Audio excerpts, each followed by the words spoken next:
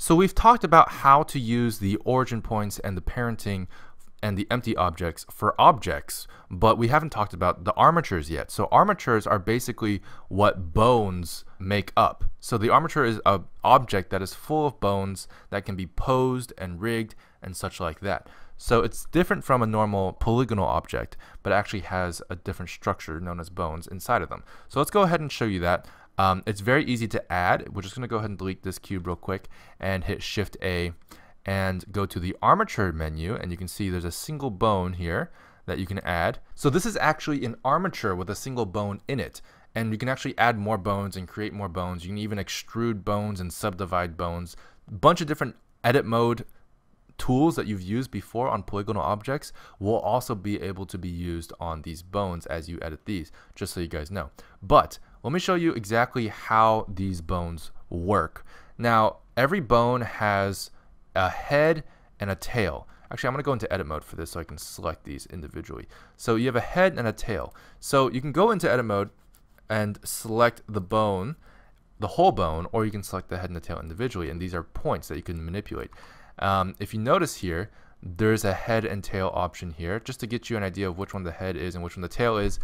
If I move this value, it moves the bottom base point. The pivot point, that's the head. And then the tail is actually the tail end of it, essentially, the pointy part of it. So the tail is what actually rotates. And I'll show you that in pose mode real quick. In pose mode, you'll see that when you rotate things, the head stays still and the tail moves. So anything that's parented to the tail will then also move. So that's how that rotation works. It's a good indicator of where it's rotating and stuff like that. Now let's go ahead and add some more bones. My favorite way of doing it is simply by extruding. I like extruding bones if you want to create a chain of bones. You can actually select the tail here and just hit E like you would in a polygon object, and you can see here it just creates a new bone, and it's already connected and parented. You can also use Z, X, Y, whatever, and it will create a new bone there. You can also duplicate bones like so, and you can, if you have the 3D cursor here, you can also hit Shift A, which will automatically add a bone where your 3D cursor is.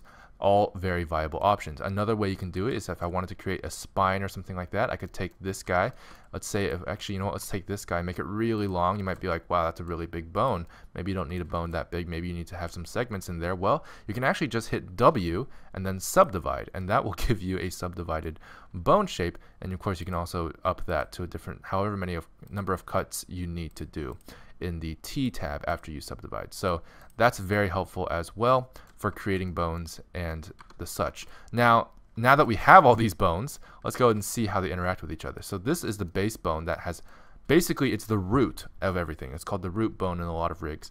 And you'll notice everything moves with it, except for this guy, which is a separate piece. Let's actually go ahead and parent this. Actually, let's go ahead and parent this to, like, let's say the very top one. I'm going to go ahead and hit Control P like I did before. But you have two different options here. You have connected and you have keep offset. Now connected basically moves it so that the head and the tail are connected. If I actually connect that to the parent that I have selected now, that will actually move that bone all the way to the end of the chain, which is not what I want right now. I'm just going to use keep offset, which allows it to remain disconnected, and you're going to see a relationship line like you do in the other bone over there. So I'm going to use keep offset, and you can see that relationship line there, just like this one. And I'm going to go ahead and go back into pose mode by hitting tab, and as you can see here, it parents everything now. And then I'm going to move this guy, see what happens there. So now this guy doesn't get moved because this guy is parented only to this guy, but not to this guy. So this guy, when he's moving, they're actually siblings. So he doesn't, siblings, they don't care what the other sibling does. They do whatever they want. They only care about what the parent does. So this is the sibling of that guy, so he doesn't do anything. And of course, these will just continue moving. As you can see here, everything down the chain is getting affected up until the very end. And that's how the hierarchy works. So with that, you understand a lot of things already. The origin point of these bones is just the head of these bones, the head, the base point of these bones. That is going to be the origin point of every single one of these rotations. So if you have an object parented to this bone, that's essentially changing the origin point to the base or the head of the bone that is parented to.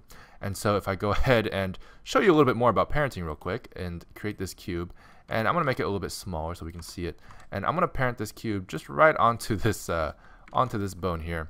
And I can actually do that, just parent it directly to the bone by going into pose mode while still having that cube selected, using shift select to select the armature, going into pose mode, and then you have, of course, the control P option, but now you have this extra option here, along with armature deform, which we'll get into later.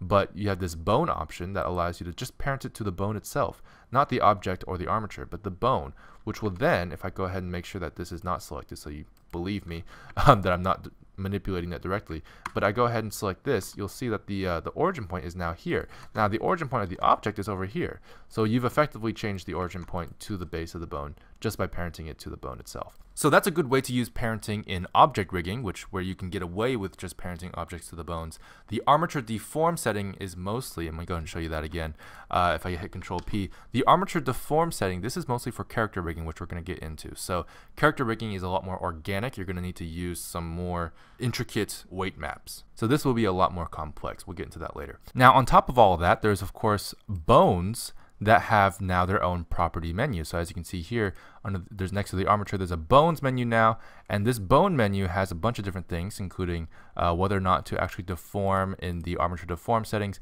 and transform locks, just like an object would have, rotation order, etc., etc. These are very important settings. One of them that I really like is the inherit rotation versus inherit scale and local location. These properties actually matter quite a bit. If I went ahead and unchecked any of these, you'll notice, for example, this affects how the parenting works, which gives you another example of how it can be used.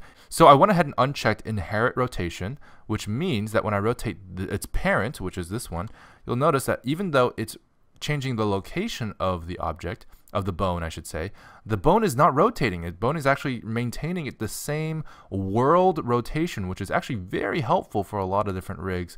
For example, if you had a Ferris wheel, you know, now this kind of looks like a Ferris wheel with the different carts and stuff like that always pointing upwards to make sure that people don't fall out of it. So this is a very cool use of the rig, and there's a very handy property right here. Just uncheck inherit rotation. You can also do inherit scale, so you can of course scale this up, but if you notice, when I scale this up, everything above it, you know, I should say below it in the hierarchy, scales up as well. Whereas this guy, when you do that, it should be the same size as the others, but you can see it doesn't actually get bigger. It just stays the same size. It almost looks like it's getting smaller because it's getting further away, but that's actually, it's just staying the same size. So there's a couple properties there that you can play around with. Now, just to remind you, pose mode is actually where you do all the animation.